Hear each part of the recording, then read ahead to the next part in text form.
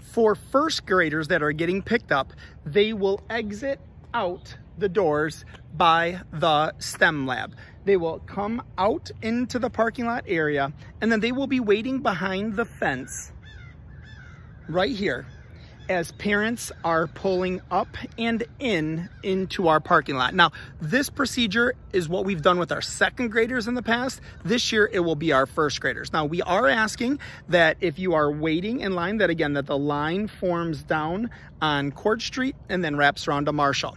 Again, we ask that people do not park in the parking lot and then walk over to get their students. It creates an unsafe area for both the drivers of the other students that are waiting in line and for our students.